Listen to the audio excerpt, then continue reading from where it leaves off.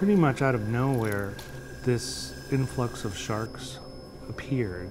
We knew nothing about them. And then something happened in 2008 where sharks throughout the system were disappearing.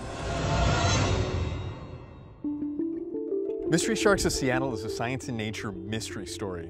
It's looking at these large, deep ocean sharks that suddenly appeared in these waters of Puget Sound. If I tell somebody about interacting with sharks right there in Elliott Bay, people are like, no, that doesn't exist. I go, oh, yes, it does. We had this hyper abundance of sharks for a while, and they left. It's so important that we were able to tell this story for public television. We were able to spend a lot of time with the scientists and the researchers who were looking into this phenomenon. We were able to use that science to help explore and explain what the sharks were doing here in these shallow waters of the Northwest. We have amazing things right in our own backyard, things that we often don't appreciate and we don't see because they're underwater.